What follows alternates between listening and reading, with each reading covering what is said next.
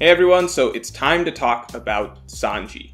Out of all the Straw Hats, he's definitely the one whose standing or popularity or general perception has fallen the most in the eyes of the community since the time skip, and it's gotten to a point where a lot of readers seem to think that Oda may be deliberately ruining the character, that Oda may be kind of knocking him down in terms of general importance, that Oda doesn't care about giving him good moments anymore, or that Oda even hates Sanji. And to start with, I will say no, I don't actually believe that Oda hates this character, or that some weird change has come over him, where now he randomly enjoys dragging Sanji through the mud. I think Sanji is, and always will be, one of Oda's favorite characters, but I want to talk about why things have gotten to a point where some readers feel that Oda may actually hate Sanji. Why is it that it feels like Sanji has been getting the short end of the stick since the time skip? And really, why am I confident that Sanji will be written back to his former glory by the end of the Wano arc? To me, first and foremost, it starts with examining the primary appeal of the character. What did we come to expect of Sanji before that feels like it's missing today? So here, I'm actually not going to talk much about Sanji's actual personality traits, not because they don't matter as part of his appeal as a character, but because I don't think Sanji as a person has been written too differently pre to post time skip. For example, if your favorite aspect of Sanji was his chivalry, for example, then that's no problem. Right from Punk Hazard on, we got to see that shine, and really just in general, Whole Cake Island pretty much exclusively highlighted his personality traits.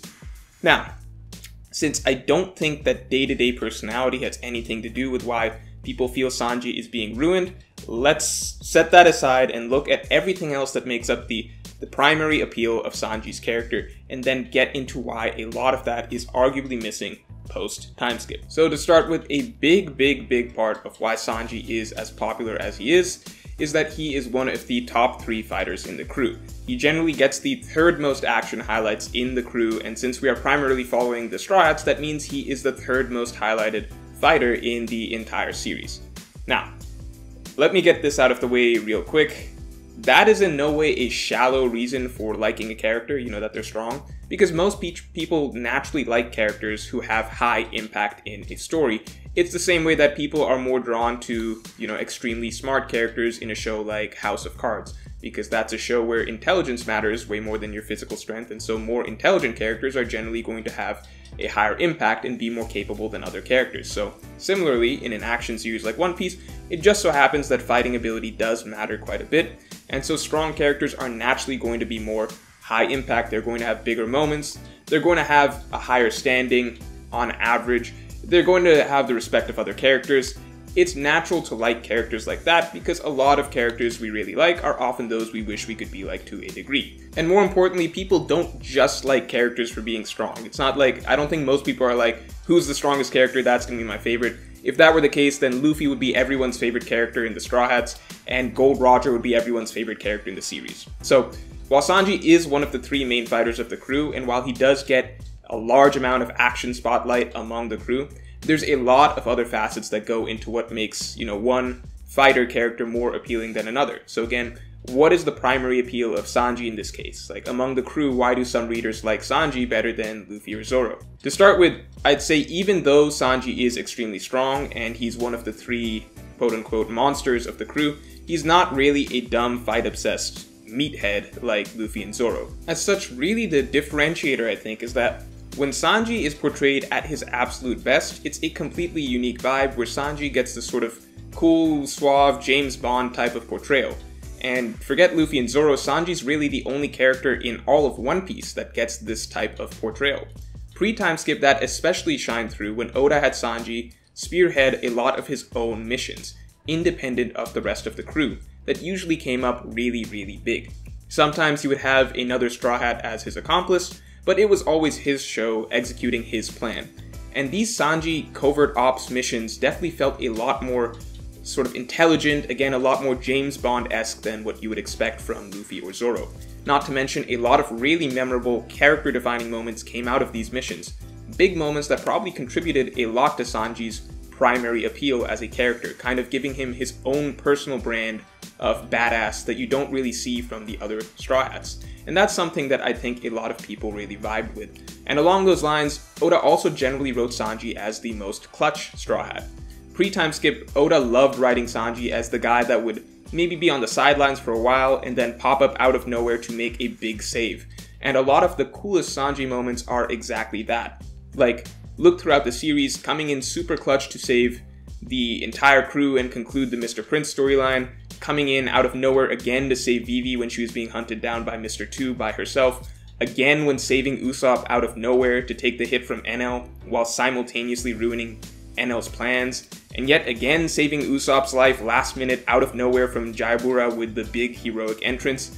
I think pre-time skip Sanji has by far the most memorable last minute arrivals to save the day. Like, if you did a quick comparison, I'd say pre-time skip Luffy, he arrived on Pell to save Vivi one time, and then Nightmare Luffy saved Usopp and Nami, but those were really the only two out of nowhere last minute save type moments by Luffy, even though he's the main character and gets way more screen time in fights than Sanji. And that's simply because, they're written differently. Luffy is more like a force of nature. When he's on his way, it's like a storm is coming, like he generally doesn't just show up out of nowhere.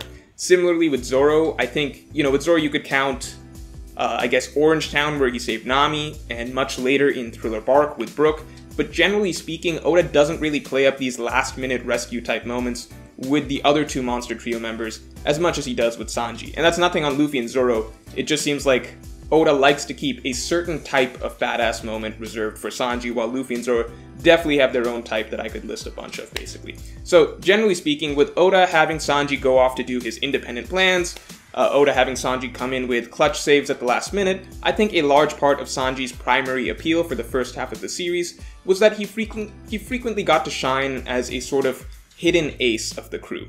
Now, when looking at how readers feel about pre- and post-time skip Sanji, I think a lot of the dissatisfaction stems from the sense that Sanji's primary appeal as a character has been missing, or not quite right in the post-time skip.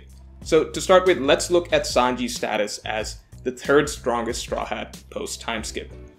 Now technically that has not changed. Among the crew he has kept his status as top 3, and the Monster Trio was honestly being highlighted more than ever at the start of the post-time skip. But the difference is that as the New World progressed, it no longer became just about the crew. Now we're in a much bigger world with a lot more strong allies entering the mix. So before, the Monster Trio felt like very elite company to be in, and the fact that Sanji was in this elite group despite not even being as fight-obsessed or as much of a meathead as Luffy and Zoro was pretty cool. But now there's so many characters coming in and out of each arc fighting alongside the Straw Hats that the idea of being on the level of the Monster Trio is just much less special. In fact, allies who may be as strong as or even stronger than Sanji are now pretty much a dime a dozen. Basically, Sanji's still number 3 in the crew, but that just feels a lot less important in the grand scheme of things now. It's not like pre-time skip where the crew could walk into places like Drum, or Alabasta, or Thriller Bark, or wherever, and you could confidently expect that Sanji was the third strongest good guy in any given arc. Like, looking at all the powerhouses in the Wano Alliance, it's hard to even say where Sanji falls exactly until he actually proves his standing by, for example, getting a big win, like defeating Queen or something, at least as many people believe. Now, beyond that, we also have yet to see Sanji get to showcase a lot of what made him unique in the past. We haven't really had any of those major independent Sanji missions where he goes kind of rogue and executes a big plan on his own to save the day. Those were plot lines that gave Sanji some of his absolute most iconic moments, and that probably really drew a lot of people into becoming Sanji fans, and Oda has not written one of these type of plot lines for him yet in the New World. Similarly, Sanji, who was the master of clutch, out of nowhere saves pre-time skip, has not done that in as satisfying a manner post-time skip. To be fair, it doesn't feel like Oda has forgotten about these type of clutch moments, as he had moments like Sanji flying in out of nowhere to stop Virgo, and flying in out of nowhere to stop Doflamingo. Both of the actual moments where he arrives are great, but what's different from pre-time skip is what happens afterwards that arguably makes them less satisfying. Before, generally when Sanji had his heroic rescues, the whole incident afterwards could be chalked up as a big, satisfying win for him. Now, you can interpret the Virgo fight however you want. Maybe Sanji would have won if it continued, we don't know, but at the very least he was having some trouble. It wasn't really a satisfying win. Then later down the line, against Doflamingo, he had an even more definitive loss. and obviously that makes sense. Doflamingo was the main villain of the arc. But the fact is that similar moments Oda wrote pre-time skip ended up making Sanji look really good in the end, whereas post-time skip these clutch moments only really make for cool arrivals, but not exactly something Sanji fans can hang their hat on afterwards. And when I say Oda would make these heroic rescues come out as big wins for Sanji, I don't even literally mean win as in win a fight. For example, pre-time skip Sanji made a last-minute save only to get destroyed by Enel, but despite the fact that Sanji couldn't beat Enel in a fight, it still felt like he had actually seriously gotten the better of Enel overall by sabotaging Enel's plans. So even in a loss, Sanji came away looking really good, which has not been the result of his post-time skip heroic attempts. On top of that, these two moments do give me the sense that Oda is using Sanji a bit as a sort of sacrificial lamb, simply to show how strong the big bad of the arc is. Sanji getting wrecked by Enel wasn't really a big deal since Enel was literally unbeatable to everyone except Luffy, so it was actually really a big win that Sanji managed to give Enel a setback in any way at all. But with Virgo and Doflamingo, it just becomes more blatant over the course of the arc that look, other protagonists can do better against these guys than Sanji can. And again, that goes back a little to the fact that third strongest on the Straw Hat crew is just starting to feel less and less significant in the grander scheme of things. Lastly, I think we are still waiting on a major Sanji fight. There are instances you can point to as Sanji having a good showing, but even like, for example, against Page 1, we didn't get to see the victory. I'd argue it was an implied victory, and it doesn't seem like it had a long-term effect. Now, with all that being said, if you're a Sanji fan, I wouldn't worry, because while it seems we have been in an extended period of Sanji having it kind of rough, this is actually not the first time this has happened. In fact, pre-time skip, Sanji would often go through these sort of cycles where for a long period of time, his portrayal suffers a little bit and he doesn't really get any big wins. Now, there's a lot of reasons for this as I see it. I think Oda does generally like to hype Luffy and Zoro a little more on average, simply because their characters are all about striving for greatness, being fighters, etc. As such, Oda has always been a little more okay with just using Sanji as a measuring stick to show that other characters are strong, sometimes or oftentimes at Sanji's expense, and we may see Sanji randomly struggle in ways that Oda probably wouldn't have Luffy or Zoro struggle, even if later down the line, we are made to realize that Sanji is stronger than he was being portrayed earlier. And along those lines, Oda may make sure to take the time to write scenes that continually reaffirm Luffy and Zoro's strength, but he may let it slide for Sanji sometimes, such as during Skypiea when all of the monster trio got embarrassed early on by Wiper due to the oxygen change, but Oda made sure to give Luffy and Zoro rematches with Wiper later on, just not Sanji. And just generally, Sanji has always had bigger gaps in time between when he gets his major fights or major feats than Luffy and Zoro. Like, they will get their fights and achievements more frequently.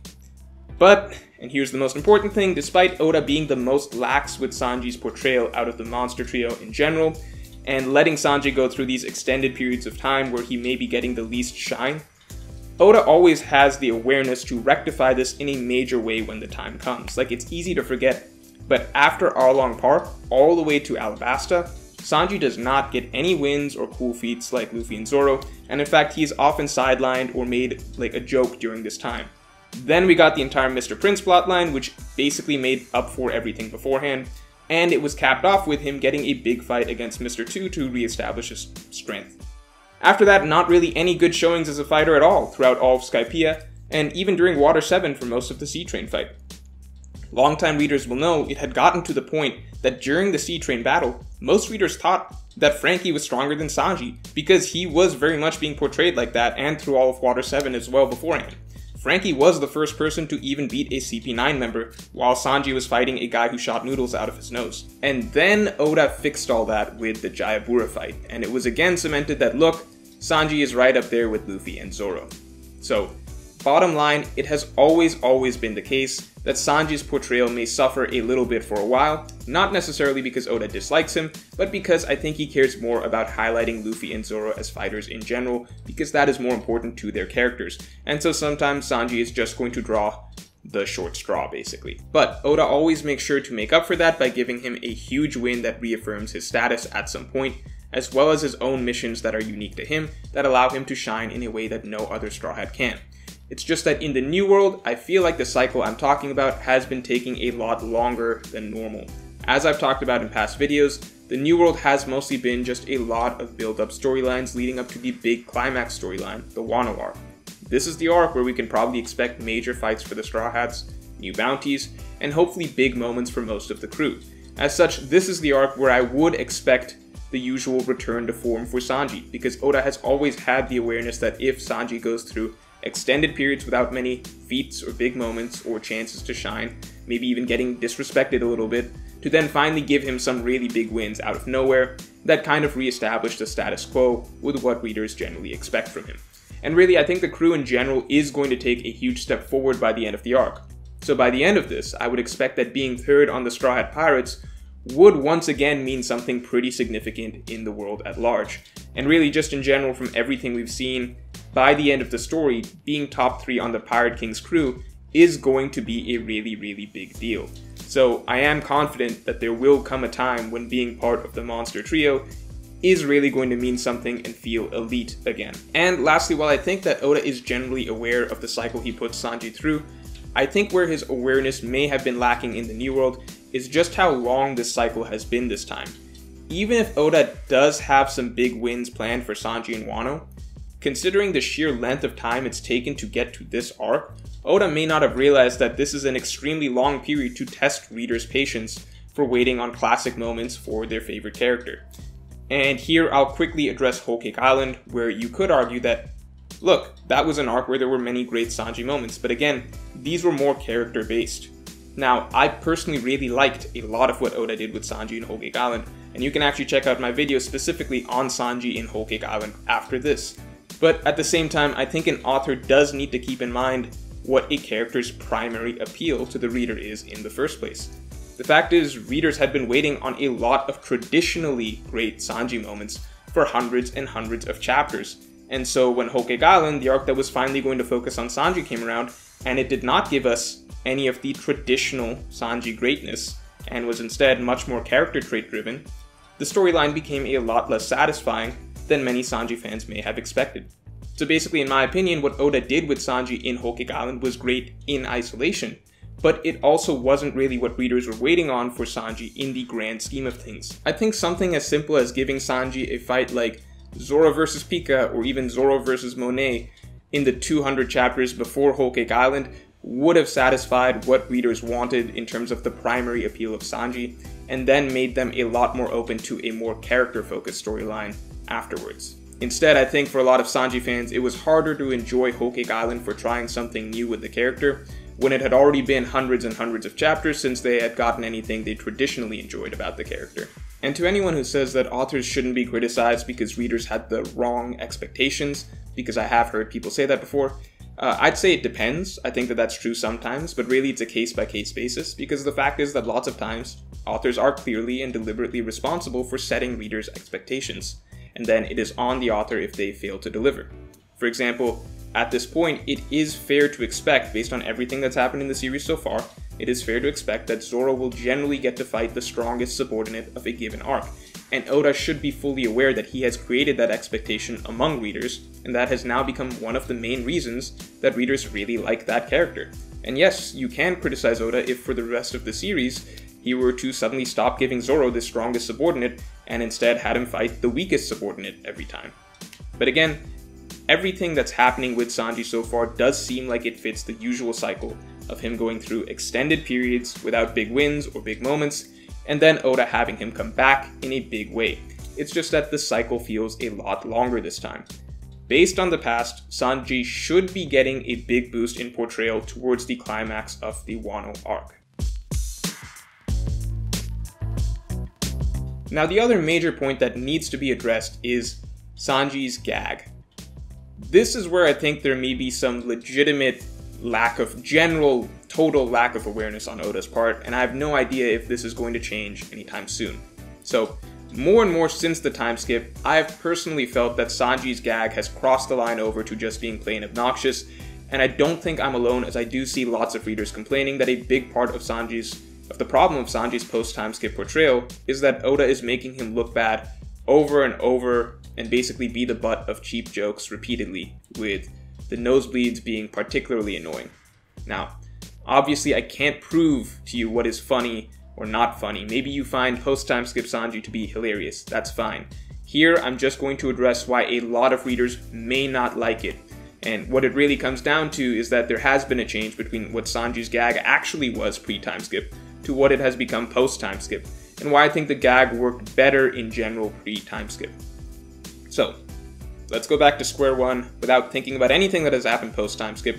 What was the initial concept of Sanji's gag at its core? Well, Sanji could very easily have been simply written as this suave, clever, well-dressed, James Bond type badass character. And that's a character type you see in many other series. The gag that Oda wrote is simply that all of this immediately vanishes the moment he's in front of a woman.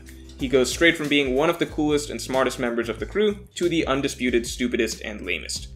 I personally think that's a good gag on paper, making Sanji a love-struck idiot only specifically when it comes to women, because it's a sharp contrast to what you normally see of him and what you would normally expect of Sanji's character type. And I thought that came out really well in many ways throughout the pre-time skip. Like, even in just, this simple scene with Luffy, where they're having this conversation about snow, and Luffy is going on about ridiculous myths he's heard about people who live in snowy islands. And, of course, Sanji is much too smart for that sort of a thing, so he, a very intelligent, rational person, is explaining to Luffy, an absolute idiot, why this makes no sense. The joke is that immediately afterwards we find out that Sanji, despite being such a logical, intelligent person, believes something even stupider than Luffy simply because he's that dumb, specifically when it comes to women. So it's not obnoxious in any way, it's actually a great bit of extended back and forth dialogue for a comedy scene, with a nice setup and punchline in my opinion. And of course we can see the gag happen in more blatant ways, such as Sanji having arguably his coolest moment in the entire series as Mr. Prince, and then Oda suddenly completely flipping that on its head the very next page by reminding us that he is an idiot at his core. Similarly, seeing Sanji go into a never-before-seen, over-the-top, literally fiery rage when he finds out that someone else is getting to live out his fantasies, getting to marry Nami, and being able to turn invisible, works in my opinion, as it's allowing us to see a completely new set of reactions from Sanji by giving him a fresh situation to play off of. And along those lines, a whole different side to the gag also opens up from the fact that as someone who cares a lot about women, he naturally cares a lot about what they think of him as well. So Sanji's image is extremely, extremely important to him. That means that moments where that image is shattered can make for great comedy moments as well.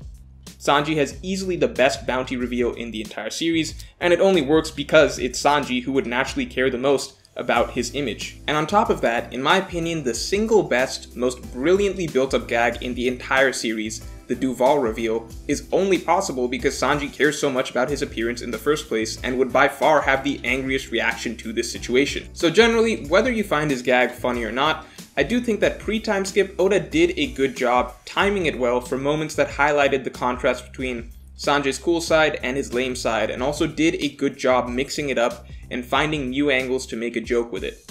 So, what changed post-time skip? Well, first of all, I think one crucial aspect that has been lost is that contrast. Again, the joke is that there is this character who seems really cool in many ways, but is also unbelievably lame in this one specific way. That contrast is what's funny. But as I talked about in the previous section, it's felt like Sanji post-time skip hasn't gotten as many of those big, memorable, badass moments or those extended solo plot lines that remind readers how cool he can be. When a character is not getting as many highlight moments or scenes as there once were, but the amount of times they're being made the butt of the joke is the same or maybe even increasing, then it can start to feel like the author is disrespecting the character or enjoying making fun of them. And again, this is where I think it may just be genuine lack of awareness by Oda. I think he just finds his Sanji jokes funny, and he doesn't quite realize how long it's been since he's given us the scenes that counterbalance that. So I think this sense of contrast will at least hopefully come back once Oda does deliver on positive Sanji moments that readers have been waiting for. So this aspect of the problem can be rectified. But what I think has definitely changed potentially more permanently is also the overall nature of the gag itself. Pre-time skip, Sanji turned into an idiot around women and would do anything to please them. That was the joke. But ever since the time skip, the joke has pretty much just shifted to become Sanji's a weird pervert. It's mostly just that over and over again. Look, Sanji's really perverted, he's really perverted, he's so perverted it's basically a medical condition, It kind of seems like we at least get past the nosebleeds after Fishman Island, but not really. And yes, Sanji was always a little perverted pre-time skip, but that wasn't the main part of his gag that Oda was really playing up. That was one aspect of it that happened to exist. Like, yeah, pre-time skip Sanji did like to see skimpily dressed women. If he had things his way, that would always be the case, but it was never anything too crazy or too frequent, and in fact, it wasn't even too far out of line from the other guys in the group. I think around Thriller Bark, with the introduction of Sanji's true dream to have the invisibility fruit so that he could peep, the seed was planted for Sanji's primary gag to change to become more about him being a pervert. And for the record, I personally found this specific joke funny at the time just due to the absurdity of it, but now I kind of hate it because I think this might be when Oda started thinking, you know, this idea is just really funny all the time. He started gradually writing pervert jokes more often until instead of the gag being that Sanji is a cool guy who's lame with women, the joke is just that Sanji's a weird pervert.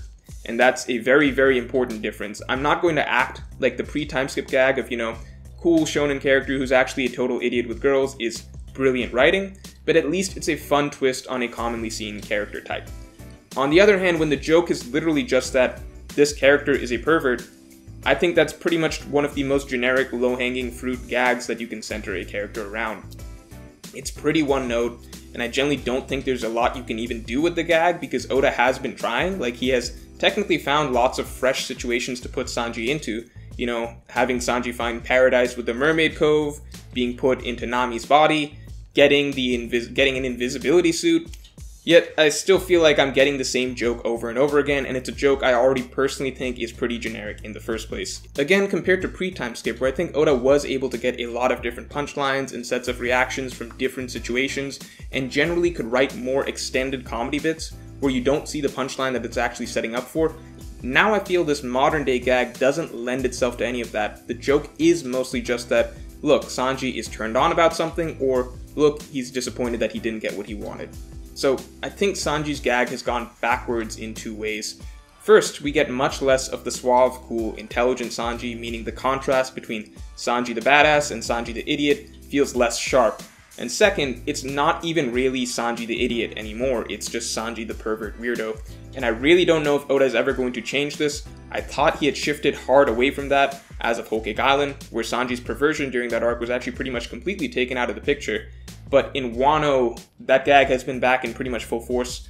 I think Oda just thinks it's a funny gag now and he's going to be sticking with it. So rather than hoping that it's just going to be gone from the story in the future, we can more so hope the frequency will at least decrease whenever the story gets more serious, as it did during Whole Cake Island. So that's all for this video. If you enjoyed, then definitely like, share, and subscribe. Let me know your thoughts on the comments below, and you can support me on Patreon to help me make more videos in the future, link in the description below.